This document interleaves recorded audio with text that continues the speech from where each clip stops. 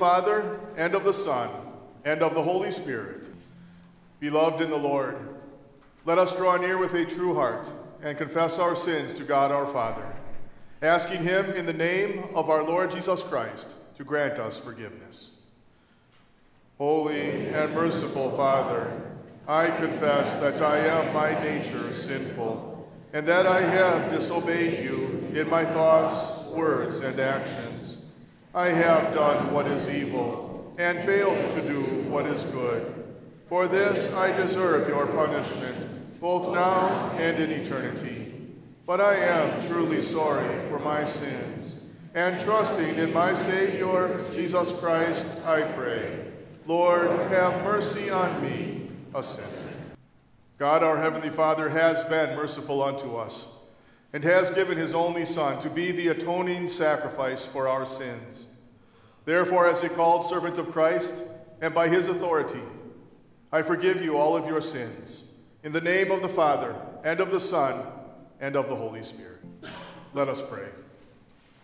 Mercifully grant, O God, that your Holy Spirit may in all things direct and rule our hearts.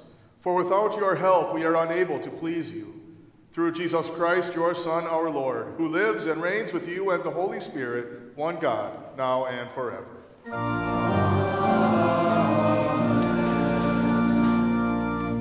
The second lesson from the book of Philippians, a letter that the Apostle Paul wrote from prison. We read from chapter 1.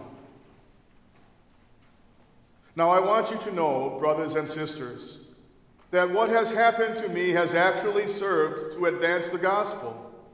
As a result, it has become clear throughout the whole palace guard and to everyone else that I am in chains for Christ.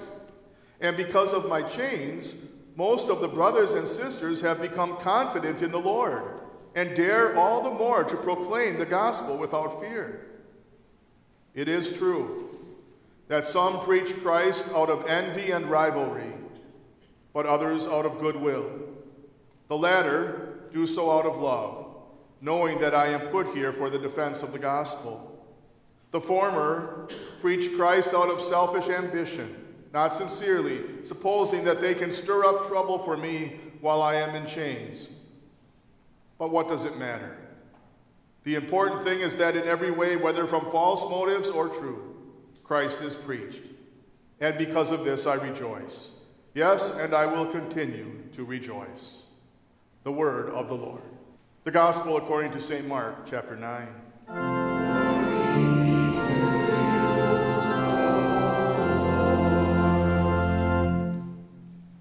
Teacher, said John, we saw someone driving out demons in your name, and we told him to stop because he was not one of us. Do not stop him, Jesus said, for no one who does a miracle in my name can in the next moment say anything bad about me, for whoever is not against us is for us. Truly I tell you, anyone who gives you a cup of water in my name because you belong to the Messiah will certainly not lose their reward. If anyone causes one of these little ones, those who believe in me, to stumble, it would be better for them if a large millstone were hung around their neck and they were thrown into the sea. If your hand causes you to stumble, cut it off. It is better for you to enter life maimed than with two hands to go into hell, where the fire never goes out. And if your foot causes you to stumble, cut it off. It is better for you to enter life crippled than to have 2 feet and be thrown into hell. And if your eye causes you to stumble, pluck it out.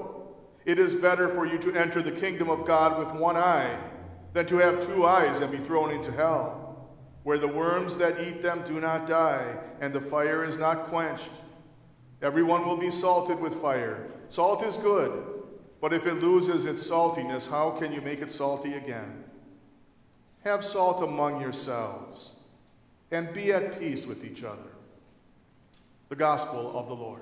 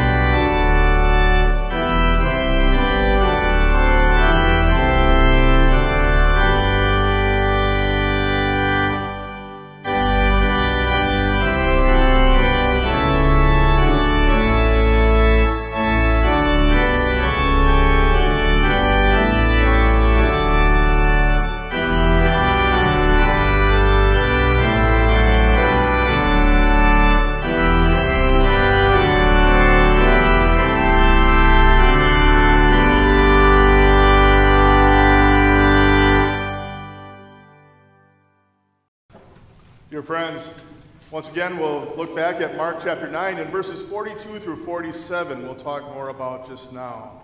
Remember that, as we heard in the readings, as Christians, we are concerned that the Word of God be proclaimed and that people hear it and believe.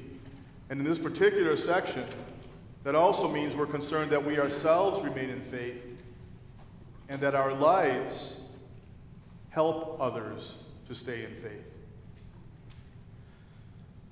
Last week, no, it wasn't last week, it's this week, I believe. The man from Michigan named Gregory Jarvis, who's 57 years old, evidently slipped while he was tying up his boat to a pier and fell and hit his head and fell into the water. And they found him later, and he had died. And neatly tucked away in his wallet was a winning lottery ticket for a substantial sum of money. So that's just on the news right this week.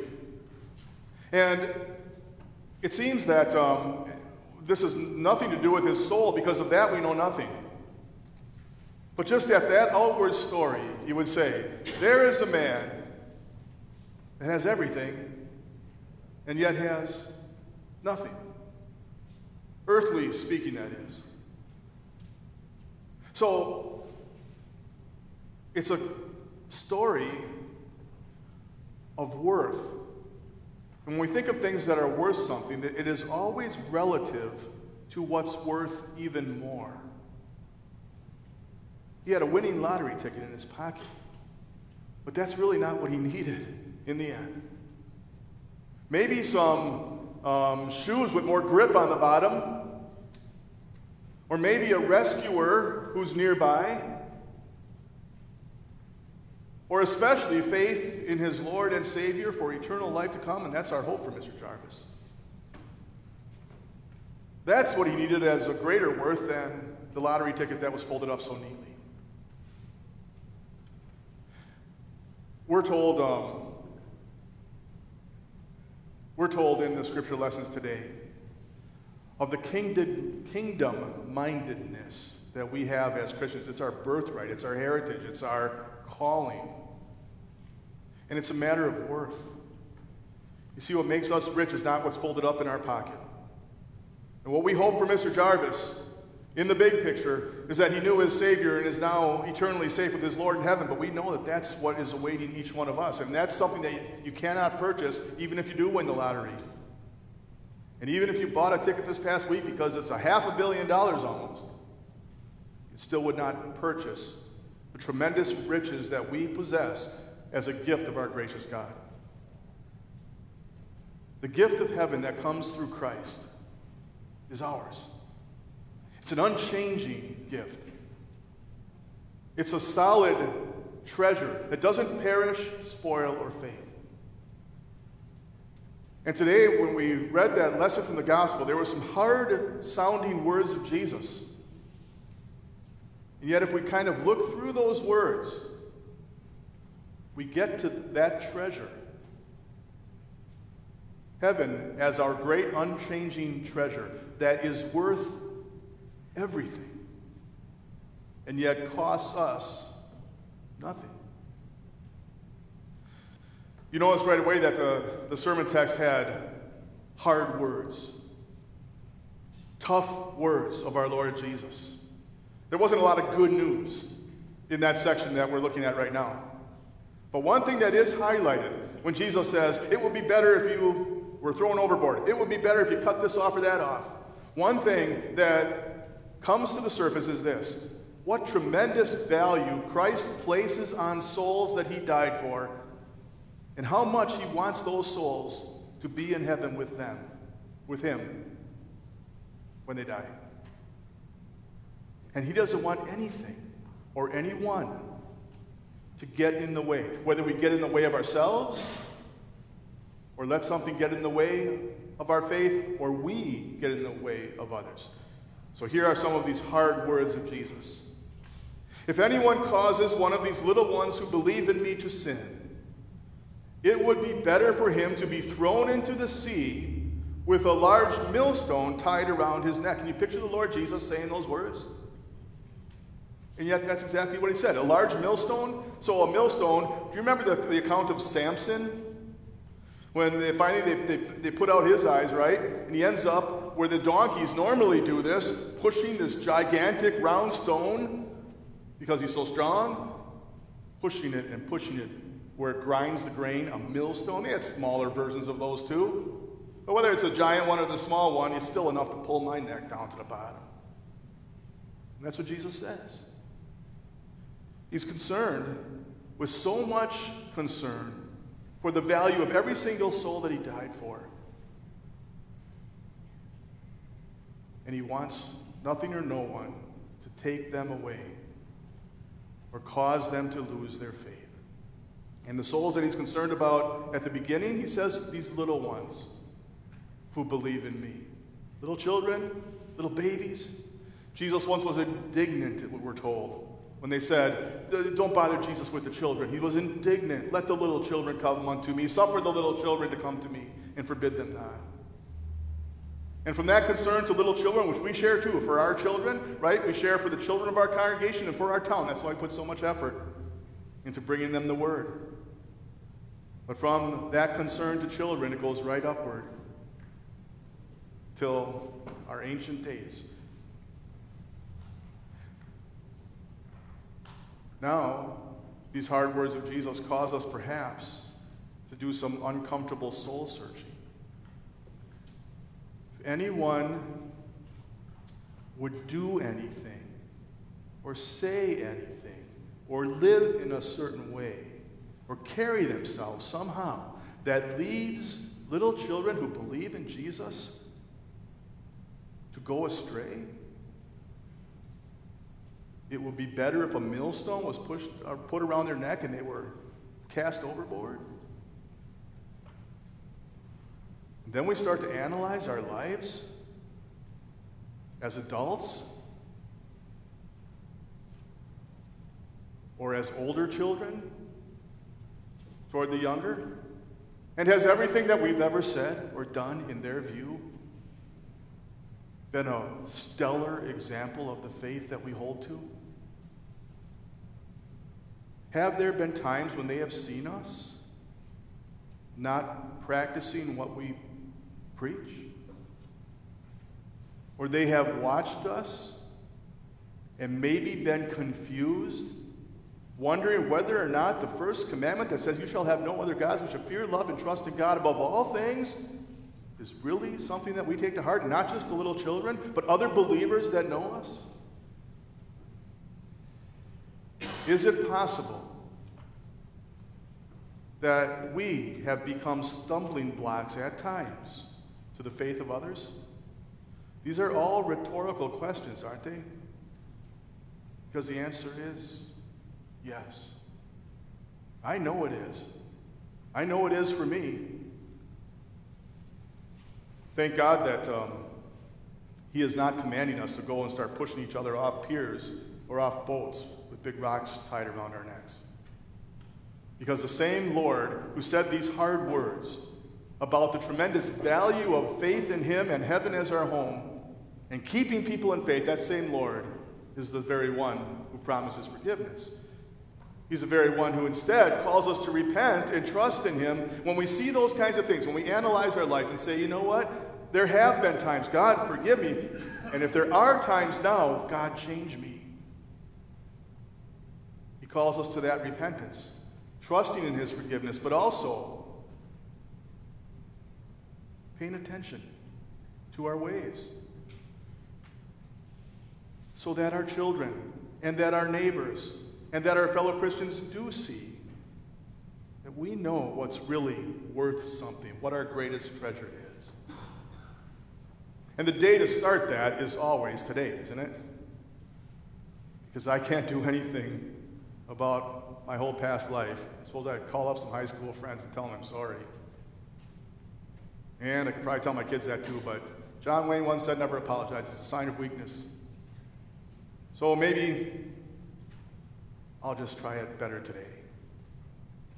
To honor the Lord and let people see what my greatest treasure is. You too, right? We are kingdom-minded. with a concern for souls, not only that the gospel be preached, but that it shows through us. And Jesus' hard words aren't over yet, because he switches the subject just a little bit. For how we serve as examples to others, then he says, well, guard your own hearts too, because this is a dangerous world spiritually. Be willing to give up anything, even the lottery ticket in the pocket if you have to, that might get in the way of your faith.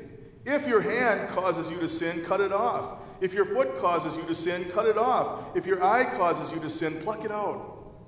It is better for you to enter the kingdom of God with one eye than to have two eyes and be thrown into hell. You'd think we would see a lot of people with one eye walking around, on crutches. What else? With no hand. But that's not the case. Jesus says, if your hand causes you to sin, if your eye causes you to sin, get rid of it if that's what it is. But he has already told us in Scripture that it's not your hand or your eye or your foot that's the problem. Out of the heart proceeds evil thoughts, murders, adulteries, all that stuff, right? It's the sin that we have inside of us that comes out these things. So it's not our hand that we have to cut off, but guard our hearts. Guard our hearts. And remember that of all the things that are worth something in our world, and all the things that we can spend time on and money on, what's really greater worth, of course, is Christ, our faith in him and our heaven to come. Don't let anything obscure that. And there might be times when Christians do have to do some cutting. Not cutting off parts, but what? Cutting ties at times, if there is anything or any group or any temptation that's continuously endangering the soul. What might some of that be? Maybe the wrong crowd. Maybe too much drink. Maybe too much of a hobby. Maybe too much work. Whatever it might be that's causing us to stumble, be willing to step away. For the sake of our own souls, guard our hearts, remembering that our greatest treasure that never changes still is Christ and the heaven that he brings us. But at the same time, that great treasure costs us nothing. Not even the $2 it cost that man to have in his lottery ticket in the back pocket. Costs us nothing. But that doesn't mean it doesn't cost, right? The eternal security and the eternal heaven that we have costs Jesus everything.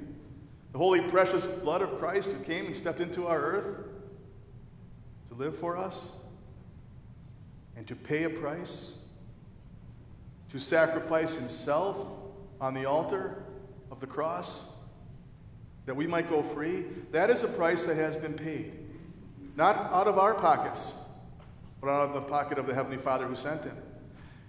What a pleasure it is. It's a pleasure for us as pastors. We get to do it because we get to do it in front of a whole bunch of people. But you can do it when you talk to each other and when you share these messages with each other, with your own children, when you support it, when you pay for it, when you, not pay for it as in getting it, pay for it as in paying missionaries to do it, when you pray for it. But we get to stand here and just on a regular basis announce God's forgiveness. Tell a group of people that Jesus died for them and that their sins are washed away and everything is okay.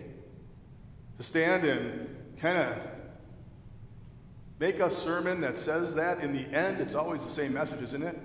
By the way, don't forget, Jesus died for you. Your sins are forgiven. Go home and be at peace. Come back next week so we can tell you again. To teach children, what a blessing that is. And what a true message it is. That Jesus died to pay for all those sins, even the ones that I know that you probably have in your life, and I know that I have in my life, and those are the sins that would have earned me a millstone. For the times when I look back and say, oh, I should have been a better example here or there, all washed clean, as if God doesn't even remember it. Thankfully, Christian people are pretty forgiving too, aren't they? Think of all the people that have wronged you over time. You get over it, don't you? And you forget and forgive as well. Forgive trespasses as we've been forgiven. It's part of the blessing of being a Christian family, isn't it? And so what's our response to that beautiful message? A life offered in thanksgiving to God. It's not a big sacrifice on our part, is it? To want to guard not only our own hearts, but then kind of pay attention to our own lives so that we might, by our examples, help people, especially the young, become closer to their Savior, not farther. That's not a great sacrifice. That's a blessed privilege. It's not a great sacrifice on our part to try to watch for temptations in our lives and separate ourselves from them if we know we're continually being tripped up. To guard our own faith, that's not a sacrifice. It's a blessing. It's not a big sacrifice to use our words, our lives, our prayers for the good of our fellow Christians. It's a privilege. Take my life and let it be consecrated, Lord, to thee, the hymn says. We'll sing it later.